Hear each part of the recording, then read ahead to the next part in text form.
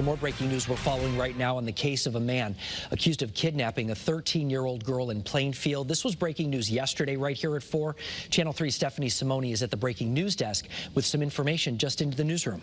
Mark, really a disturbing case. Late this afternoon, we got the warrant for the 22-year-old Massachusetts man charged with taking the young teen to a hotel. The 8 pages, very difficult to get through. We will spare you the most graphic details. But this is 22-year-old Connor Tidd.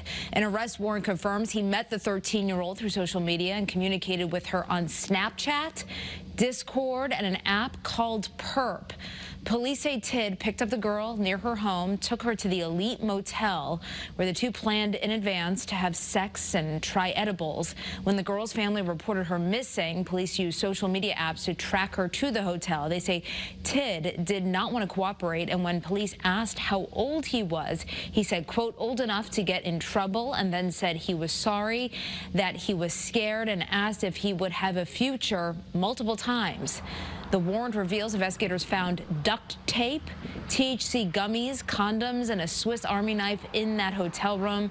Tidd facing a number of charges, including kidnapping and sexual assault. Stephanie Simone, Channel 3 Eyewitness News.